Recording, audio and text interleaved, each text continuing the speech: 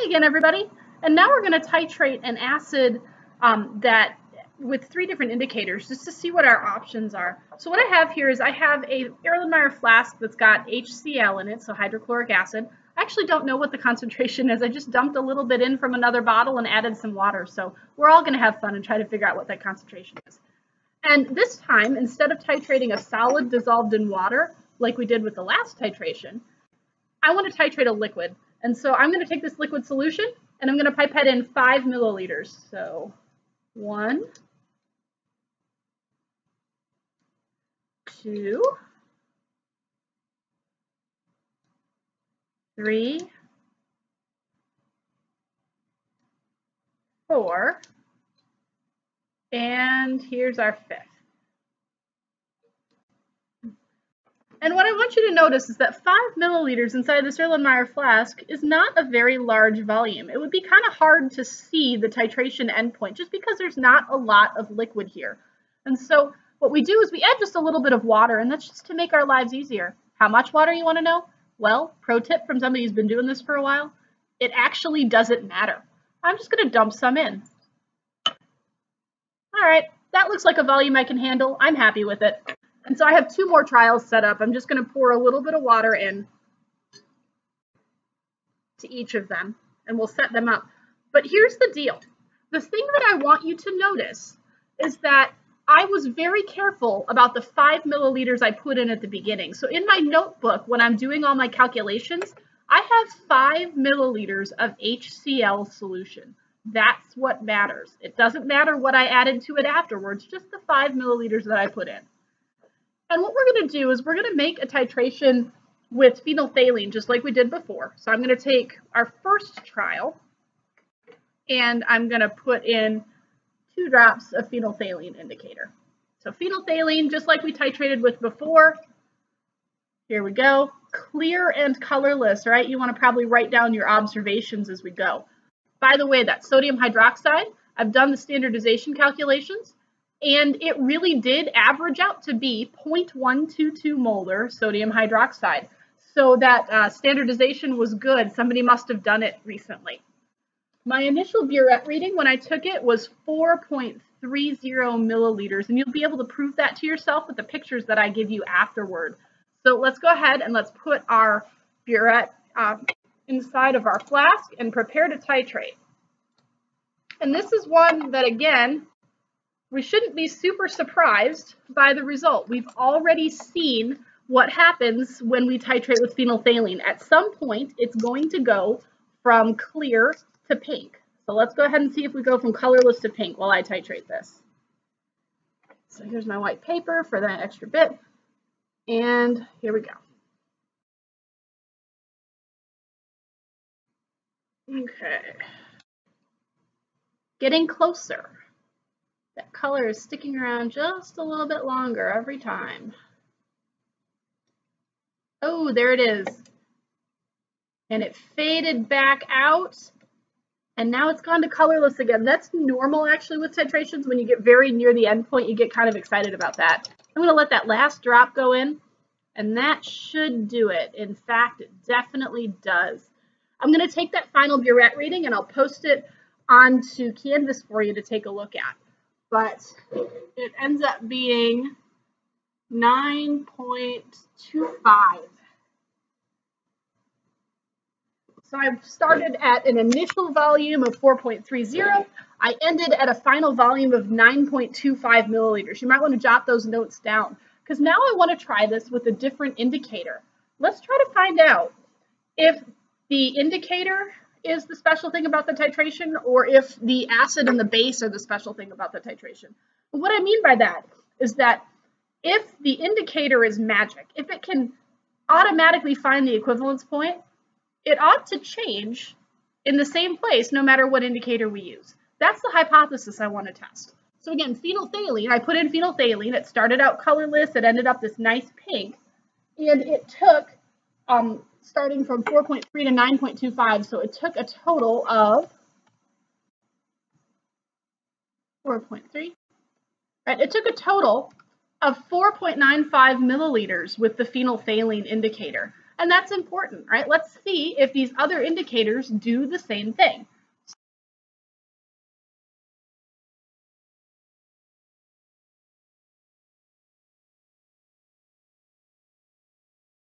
So here is my next trial solution. It's got the same amount of HCl in it, but instead of adding phenolphthalein, I'd like to try a different indicator. It's called methyl red. So methyl red is clearly not the same color as phenolphthalein. It's already red. And when I put it into my HCl solution, let's see what happens. Let me get a couple drops in here. Hopefully I get a reasonable color change. There we go. Look at that. It is already kind of pink, okay? So my first observation with using a different indicator is that the indicator can be different colors depending on its chemical identity. And so my first observation is that phenolphthalein went from colorless to pink. I'm going to write that down. We know that this methyl red appears to go from pinkish red to something else. I know that my initial burette reading, by the way, is 9.25 milliliters. I haven't changed anything there. So I know that whatever I ended with, I can start with on the next trial. So here's my methyl red. I'm going to lower my burette, and we're going to start to look for a color change. So first off, we know the color change is going to be different, right? We know that it's not going to happen at, or it's not going to turn to pink because it's already pink. So let's see what the new color is. And let's also see, and I'm going to push this back a little bit, let's also see how many milliliters it takes for the color to change. So here we go. I'm adding stuff. Just add a little bit of sodium hydroxide.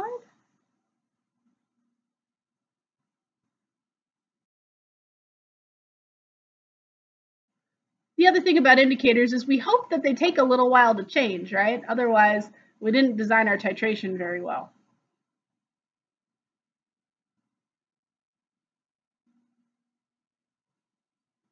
Hey, cool, color change. But this color change is different, right? So I hit my color change, and look at it this time. Let's see if I can get my white paper behind it to show you. Not really. You'll have to look in the pictures in Canvas, but I can tell you right now it's kind of a yellowish color, right? That yellowish color apparently happened after adding to a volume of 13.5. So 13.50 milliliters. And if I do my calculation,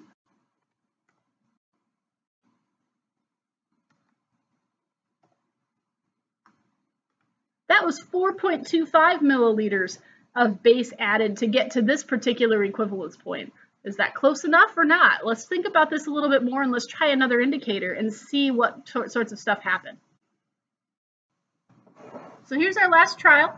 I've got some HCl, and this time, third indicator, right? We've tried phenolphthalein. We have tried methyl red. The third indicator that I'd like to try is called bromocresol green. And there's a nice big bottle here. And you can see that it is not green. It's actually blue in this phase. I'm going to drip it into this HCl solution. I'm going to put in 2 drops. 1, 2, and I think a third for good measure. This isn't quite as concentrated as some of the other indicators that we've looked at. So I'm going to go ahead and give that a swirl. And we've got this kind of wine yellow, like white wine, yellow grape juice color here right now. So we know that we're starting, and this is HCl, so we know that the pH in this flask is acidic. We're starting at yellow at an acidic pH. So remember that the methyl red indicator started out red and ended up yellow. Bromocresol green apparently is starting out yellow. Let's see where it ends up.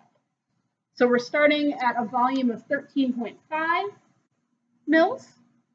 And, excuse me, good old spring allergies. Let's go ahead and see what happens as we drip in our sodium hydroxide to this. And I'll show you colors as well as I can as they go. So here we go, dripping in.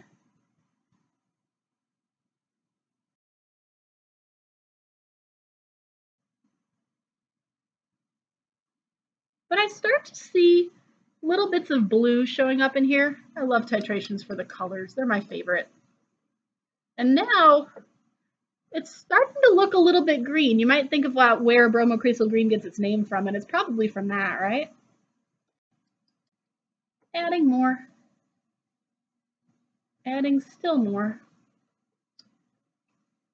It's still pretty yellow, but it's starting to take on a greeny yellow. It's not quite the same yellow anymore.